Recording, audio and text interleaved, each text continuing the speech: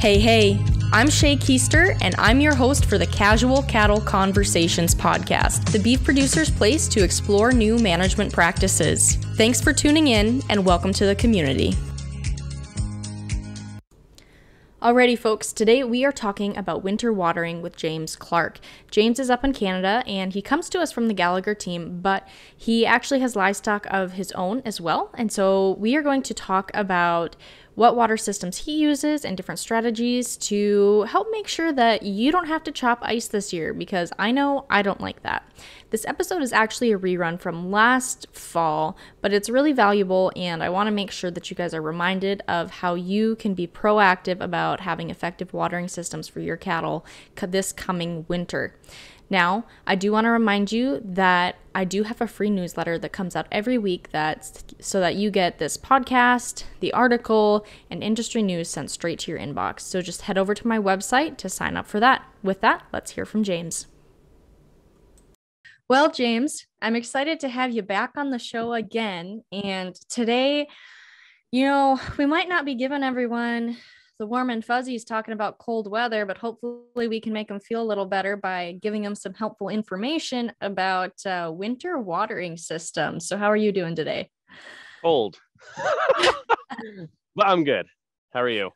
Well, I'm doing well. I appreciate you joining me from the field so that we can actually see what type of watering system you have set up. And for those watching the video portion, they can get that visual representation. So I sure appreciate that.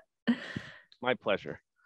So remind the audience again briefly kind of where you're located and a little bit about the operation you run today. Yeah, so usually I'm sure your guests are used to me being the Gallagher expert, but today I'm a rancher just like everybody else. So I'm in Eastern Ontario, a small town called Winchester. Currently today it feels like 14 degrees Fahrenheit or minus 10 Celsius. And we do a small herd of cows and some sheep. They're on the other side of the barn right now. We usually run about 4 to 10 cows, steers, heifers, whatever we can get cheap a year. And then we have our flock of 30 sheep. Well, awesome. So can you kind of talk about, what's that biggest challenge you personally face with winter watering? And I'm sure many others face this as well. Well, yes, across Canada, across northern US, water freezing, water lines freezing. Depending on where you live, you either have to go, you can go anywhere from just 2 feet down to 8 feet in the ground to get your water source before you're under the frost line. So honestly, that's the biggest challenge that I face, and I faced when I first bought this property, and then that a lot of people that I talk to face, is getting that water source to somewhere where the animals are. All right. So beside you, what type of watering unit do you have there? And how does that work for you in the winters? Yeah, so I run Miracle water tanks. Usually I have these ones on all year. I have one on this side, one on the other side, and those are for my paddocks as the animals come back. It's just an easy automatic water that I can always leave on. And so in the summer I run those Rubbermaid bins, but the one that I have next to me is a 2700. You can see the dome top. I got those ones specifically so that the sheep don't jump on top of it. It's a couple inches of insulation all the way around. It has a water heater in it. It has a water line, a heat trace that goes all the way down. So it keeps all of the water coming into it above freezing, which is fantastic. That is really nice. So then I know we've talked a little bit about those before on the show for just in general watering systems. So are there larger ones or ones with more drinking holes for cattle, or what does that look like? Yeah, so, when we were looking at it, my wife and I were trying to figure out how to set this up. There's double-sided, single-sided, square. There's also ones that have balls in them, the ball or floats.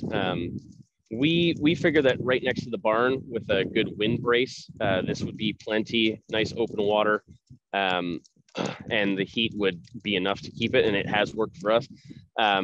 When I was thinking about putting water out in the field, there are 1, 2, 4, and 6 ball So depending on how many cows or sheep or horses or whatever you have out in the field, and those balls are there to protect from the wind shear where you don't have any wind protection. So when we were looking at it, these ones fit perfectly for the cows that we use and the sheep. So it worked as a well-rounded option for us. So before you had those, what type of watering systems did you use before? Like many people, we were stubborn and we said, "Oh, we'll just run hot buckets of water out to the field. That'll be fine." But as we got bigger and bigger, obviously that didn't work out for us. So um, we started trying to experiment with, heat traces on hoses, heated hoses. And honestly, it was just, you know what, let's just do it right. And we dug the water line straight to here and straight to the other side so that it's coming under the frost line, it's heated all the way up, and then it's heated when it's in here. Now, were you smart enough to do that when the weather was still warm enough, or was it one of those things where you had to be reminded by the time it started getting colder? Because I know how sometimes that works for all of us. No, luckily living in Eastern Canada, you remember sometimes all the way up until the end of May. So luckily in April, when the ground was soft enough, I went, I'm done. I'm not bringing another bucket. This weekend, we're digging the water lines. So what type of planning did you do going into like planning where those water lines would go? What did that process look like? Because it's important to kind of have a future plan in mind. So that way, if you need to adapt at some point, you can. So what did that process look like for you? Yeah, so we sat down. We tried to figure out, is one going to be enough? Do we need two heated? Where do we need to bring? It's not just the water, it's also the electricity. Where do we need to run grounded or GFCI plugs? So we landed on two spots, best bang for our buck, and so that we could have winter paddocks. So if I can take a step back, it went way beyond just the watering. It actually went to, how are we going to winter our animals? How are we going to deal with growth? Do we want to stick with these animals? Do we want to keep building? Do we want to keep growing? And so we went for, okay, if the biggest we could ever imagine ourselves being on this property, what would we need? And it was two waterers, one on this side, one on that side. So we have two wells, luckily, on this property. So we just ran the line here and then one on the opposite side, straight in the ground, get it done and over with. And the first year we only used this one.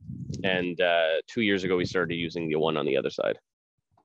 Well, awesome. I appreciate you explaining that.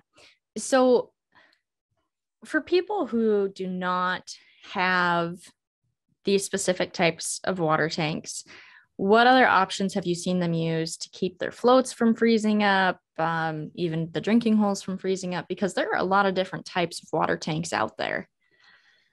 Yeah, us farmers, we think we're inventive and engineers and stuff sometimes. So I've seen everything from wrapping about a fire hazard's worth of trace wire all the way around a valve, around a bucket, around the hose coming up to it, using 2 or 3 500-watt puck heaters into those Rubbermaid tanks.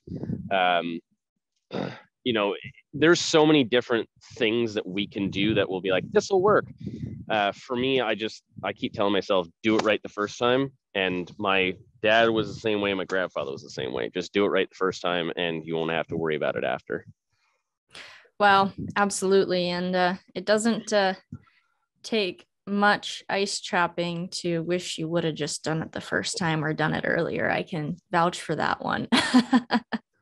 Well, the fun thing that I like to talk to with my American friends, Canadian friends, is, when it's minus 40, and for your listeners, that's both Fahrenheit and Celsius. So when it's minus 40 out and you realize that something's frozen, you can't even get into a latch, or you can't get into there, and chopping isn't working, running back and forth with the kettle or with hot water from your tank, it is just not fun.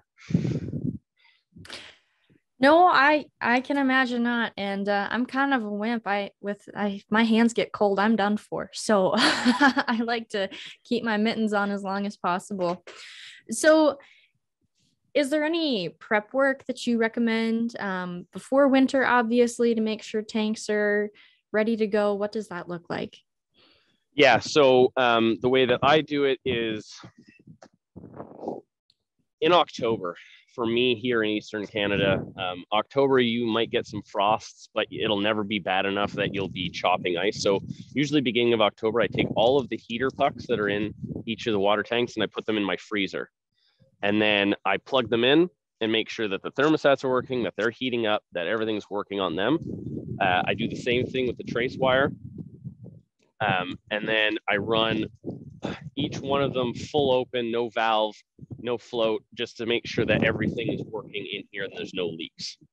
Um, so those are the two big things that I make sure on these two tanks that I have. So my advice to anybody who has tanks that are going to be out in the winter that are heated, test everything, because it's better to test it when, like you said, you can feel your fingers and you can take your mitts off than when it's, 10 degrees Fahrenheit minus, if it's in the negatives, you're just not having a good day. Absolutely. So before we wrap up today, do you have any final thoughts you'd like to share? You alluded to it. Plan ahead, plan for the future. Don't plan for tomorrow. Don't plan for today. Plan for 10 years from now. If you think that in 10 years you're going to need a second one, run the water line now. It'll be cheaper now. It'll make more sense in the future, and you'll have everything ready for you. And then the other planning is plan before every winter. Test everything. Make sure it's working, because if you don't, December, January rolls around, you're going to be wishing you had. All right, James. Well, thank you for hopping on for a quick and informative podcast episode today. I appreciate it, and I appreciate the visual and you showing what that tank looks like for people to actually see what it looks like when applied to a real operation. So I appreciate that. I appreciate being on, and always happy to participate in your podcast. And that's a wrap on that one, folks. Thank you for tuning in today and joining in on the conversation. Be sure to take this a step further and take the advice you learned and implement it on your operation. If you want to have a conversation about it, head over to my social media and send me a DM by following @CattleConvos and connecting with me there. Have a great day.